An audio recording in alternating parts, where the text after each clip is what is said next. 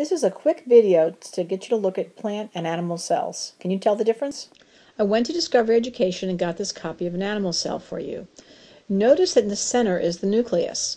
All the other organelles we see are needed by the cell. The cytoplasm is the jelly-like goo around it. Notice that the cell is not rigid. It can move and change shape. That's because there's no cell wall. Again from Discovery, this is a plant cell. In the center, I've circled in pink the nucleus, just like we had one in the animal cell.